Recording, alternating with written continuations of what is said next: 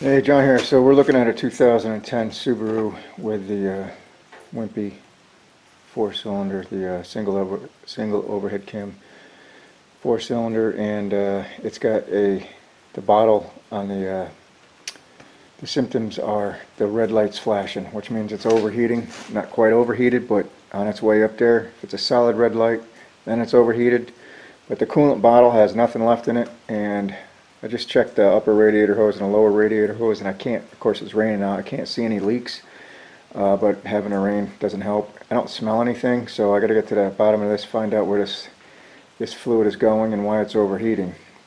So the first thing I guess is to put it under pressure and see if there's any obvious leak, because like I said, I went around, looked at all the clamps, squeezed all the hoses, everything seems fine, but the bottle's empty and the light's on, so it's overheating for a reason. And I can't imagine it's just low on fluid, but perhaps it's just low on fluid. So let's put it under some pressure and see if there's a leak somewhere. So I'm not sure if I have a Scooby-Doo adapter for this, hopefully. Oh boy, it doesn't look like it, does it? Doesn't look like it. Maybe this will work. Let's see. I think it's still hot, so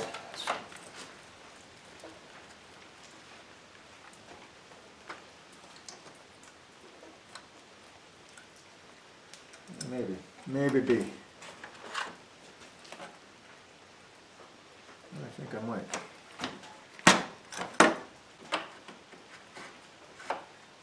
Yeah, I do. Actually, I have a small one. All right, that's the one there. That's the one there. Let's see, hold on a second. Yeah, so I got the right adapter, got it hooked up. Let's apply some pressure and see if this sucker has any leaks, huh? Alright, I got the cap, appropriate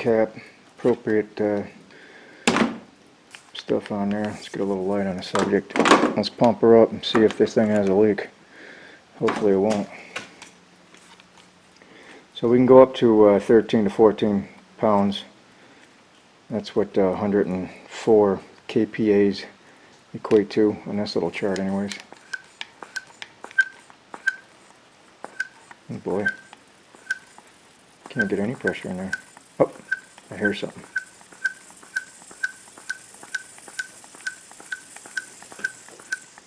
Boy, it's difficult to get it up to pressure.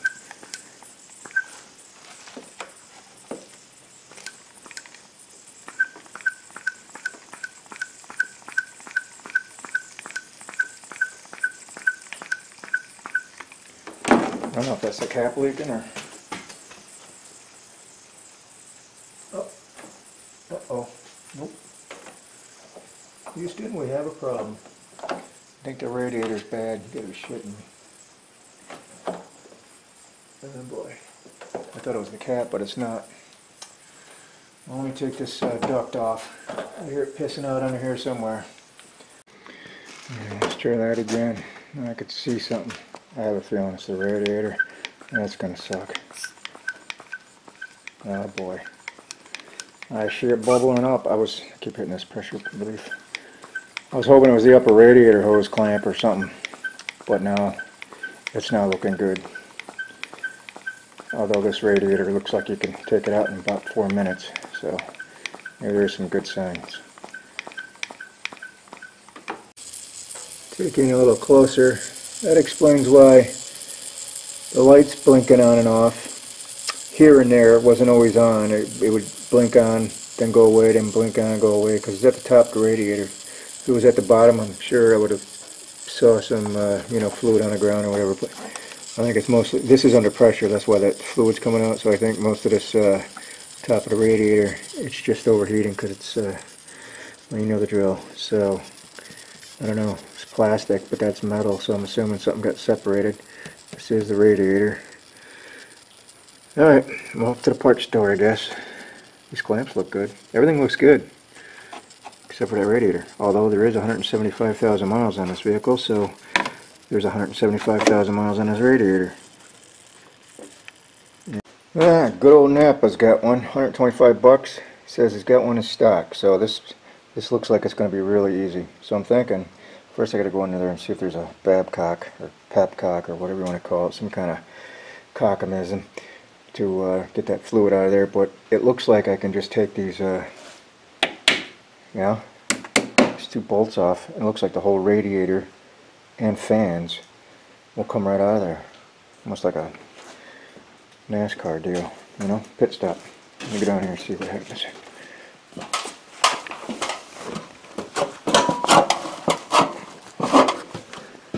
Be nice if I could just drain this.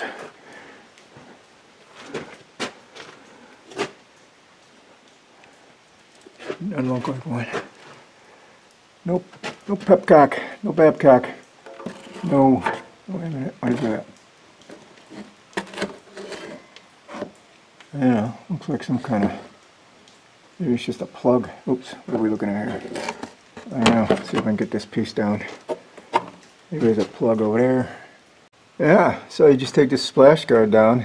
It's just got, where is it, one bolt and two little plastic retainers there.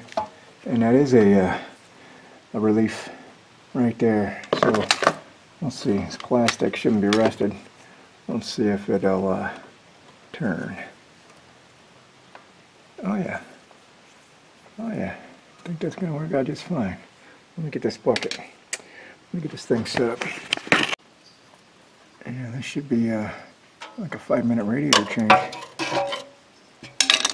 Right? Watch your hands. Oh, that's cold. Sweet. Let that drain. Take off. Whoop. Here you go. Let that drain and take off lower radiator hose. Yeah, might as well take the splash guard down too. It's so easy to do. And I can get to the hose. It's dark in here, so I'll be right back. Alright, well, while that other side's draining, I'm thinking here, 1 clamp, 2 clamp, 3 clamp for your tranny lines, and this electrical connector. And I'm thinking, and there's an electrical connector on the other side.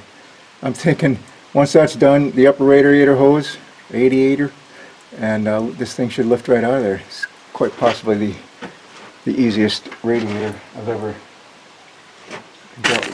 dealt with. Sorry about that. Let's see here. Famous last words. Let's see what happens with these clamps, but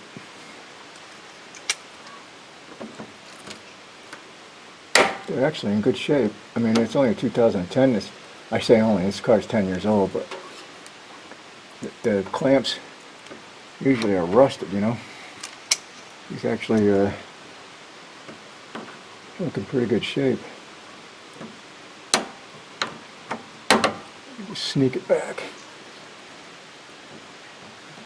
Come on, you bugger. I gotta get a pair of, they make a special pair of pliers for these clamps. I still been meaning to get some. Oh, I just tough it out with the old pliers. Hey, that bottom radiator hose is still warm. They're like a pair of vice grips, and they got a little doohickey. Makes things a little easier. So before I try to get that off, let me see if I can get this off.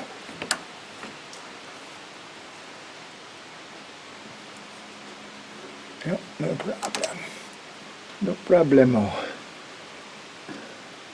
I gotta get my drainage over here before I do that, but my next move is take a couple of picks. Right? See if we can get this radiator hose kind of loosened up. Right? So I don't want to buy another hose. I don't have to. Oh yeah, I think this thing's going to come right off. Let me move this drain. Alright, so far so good. So I just took a pick for these tranny lines. You know, got in there, got a little loose, took a pair of pliers and just cracked her loose, and everything's coming off pretty good. Let's get this bottom radiator hose off.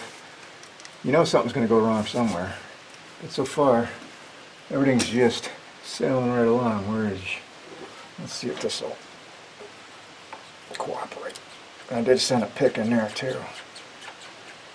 Oh, it's moving. Alright. Hey, we're getting lucky here. Everything's moving along just fine. Let's just make sure we don't make a complete mess. I don't know how much fluid's left in here, but... Oh, not too much. Now I realize having a pit makes this 100 times easier, but it's not like we have a Corvette here. So just a set of ramps, and you know, it's a Forester, so pretty high off the ground anyways. But you know, we all been there laying on the backs.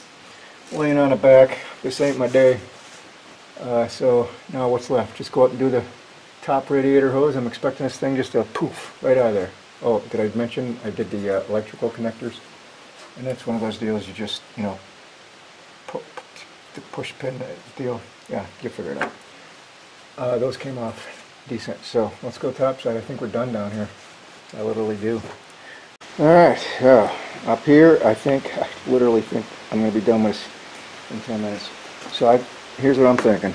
Taking this retainer nut here, looks like a 12, and this one, and this whole thing should just slide right out of there. That's what I'm thinking. But I'm going to elect to take off the, I don't know what we're looking at here, the bottom radiator, or the top radiator hose from the thermostat housing, just because if I take it off on the radiator, when I go to, because I'm leaving these fans on, hopefully leaving the fans on, so if I try to lift it off, take it out there, it's going to kind of squish the hose. I don't want to kink that hose, so I'm going to take it off here, and then everything should just lift out of there like a champion. That's what I'm thinking. I don't see any other things that are in my way. Maybe this. But once I get these off, probably lean it forward a little bit. This bracket looks like it's in the way. It's just plastic, and it looks like, literally, looks like one little. Yeah, I think this. Yeah, this thing just. Oh yeah, it pops right out of there. Looks like one little screw. I'll take it out anyways. Here's my screwdriver. Oh, it looks like a plastic screw at that. It's not even a screw. Yeah, it's just a little push pin, I think. Yeah, another little push pin. And I think this thing just pops right out of there. Can't really see in here.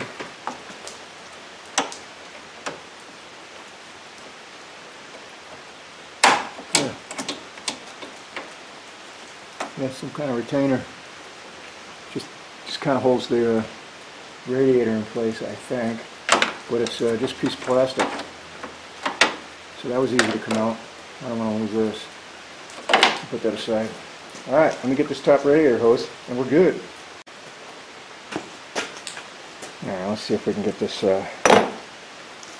top clamp off.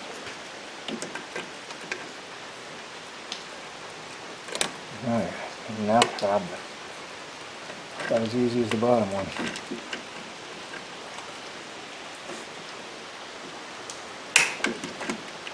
I'm going to get me one of them Paris pliers. It's the last thing I do. Pliers work. It's just that you need that extra bite so it won't let go. There it comes. Get her. There it goes. Now we're clear. Don't think there should be anything in here. Maybe a little bit.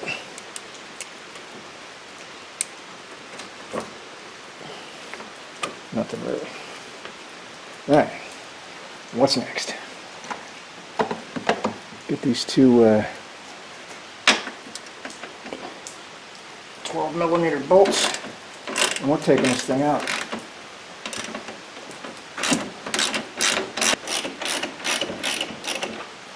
Yeah. Let's see if my thoughts were correct. Should just be rubber mounted on there. I think this is going to come out real easy. Wish I had the radiator. Pop it right back in. Let's see. We'll grab it. Yep, that one's gone. Just got to take them out of holes in the bottom. Jesus, can't be this easy. This can't be.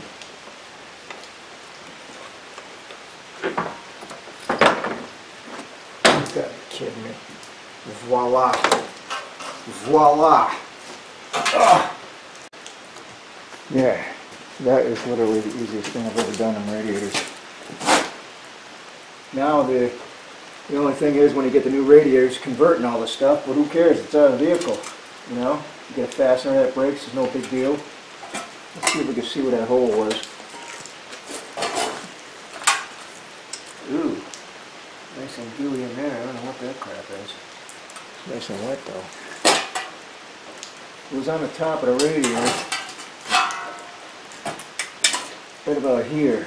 So let me get these fans and shrouds and all this crap off of here and transfer it over to the new radiator when I get it, and I'll be back online. Wow, that was easy. Just got back from Napa, so this is the radiator. Actually comes with I don't know, some extra parts here, maybe in case you got a different application. But those are the fellas I need. The only thing it doesn't come with is the padding that the stock one came with. It's the stock one. You know, it has this rubber membrane here and this rubber up here. I think I got some of this in the basement. I'll put this on up on the top. I don't have rubber here like this, but let me see what I can come up with. Anyway, let's put this thing back together.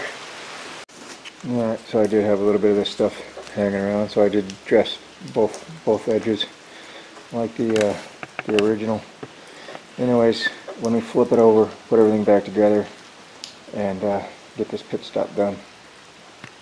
Yeah, so I got everything back the way it was. That took about like 3 seconds. It's just 2 bolts, 1, 2 for this thing. Well, you put the hoses on first, and they kind of fit in the holes in the corral, and you can't really screw that up. I was a little bit worried about how they would twist, but you just follow the pattern and put this little heat shield back on. You know, simple. The way you took it off, the way it goes on, really simple. So let's bury this thing in there and get on. Alright, got everything swapped out. Swapped out and ready to go. Should be pretty easy.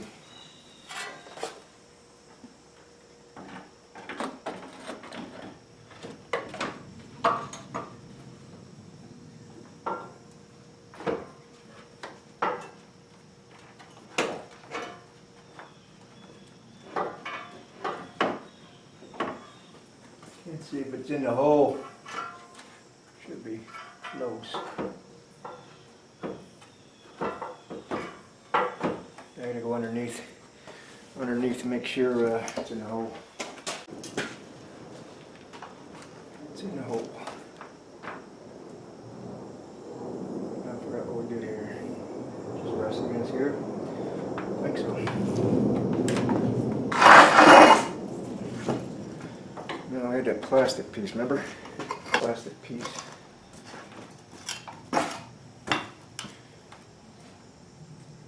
You just bolt it to there, right?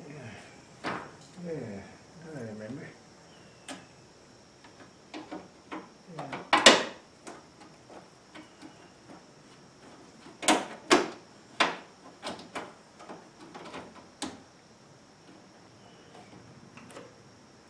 Alright, so that doesn't hold it there. Oh, that might be for the air dam. Probably didn't need to remove that, but nevertheless. So we just got the two. This is so simple. So simple. 1, 2. 1, 2. T and P. People say the same thing, so assume that it doesn't matter. It doesn't matter. Okay. Actually, probably put these in first. No problem. It is muggy out here, but something's wrong with his camera. Can't even make anything out. Yeah, so that was weird. The lens on the inside of the lens, condensation, of course, that was yesterday. It was muggier than hell, and today it's 50. I got a sweatshirt on. Welcome to New England. So anyways, I forgot where we left off, but just putting the, the lower radiator hose, the two tranny lines, just put everything back together the way it was, obviously. And your two splash guards underneath, then a top radiator hose, and then this piece. So this project literally was, if I didn't have to, if I had to do it again, I could probably do it in 20 minutes. Really easy, simple to do. On a scale of 1 to 10, it's probably a 2.